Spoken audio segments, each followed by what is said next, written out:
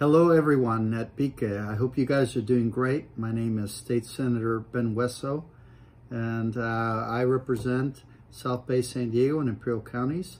And first of all, I just wanted to thank you for all your services in helping PIQE help families gain access to a better education and to higher education. And PIQE was started at a time when there were an enormous amount of populations that were being left out of the access to education discussion. And many families, especially immigrant families, did not know how to guide their own children through the educational system.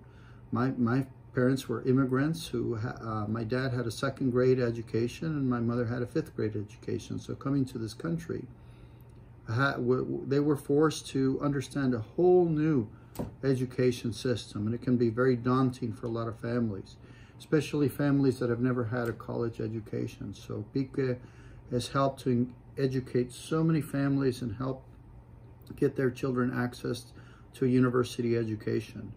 And it's just such a wonderful thing to do, because this opens up a world of possibilities to families that oftentimes can't imagine that they have an opportunity to go to college. And that means that we're breaking the cycle of poverty.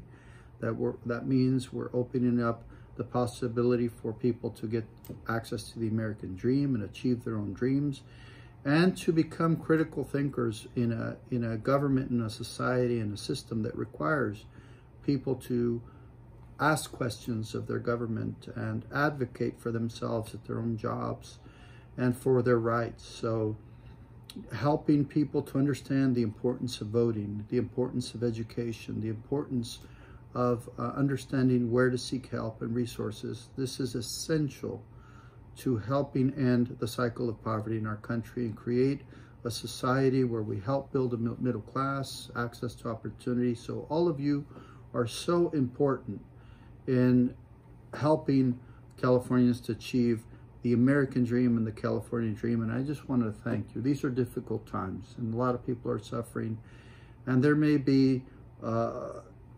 impacts of this pandemic on many people's lives, from losing their life to losing their job to losing their home. And you've never been more important to us. And I just wanted to thank you for what you do and encourage you to continue to work hard, and encourage you to also call us if there's anything that we can do to support your effort. Thank you and have a wonderful day.